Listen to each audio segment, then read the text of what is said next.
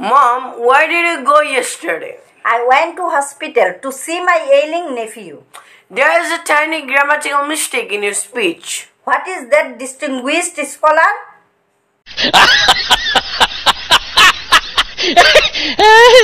I have never been much of a scholar, Mom.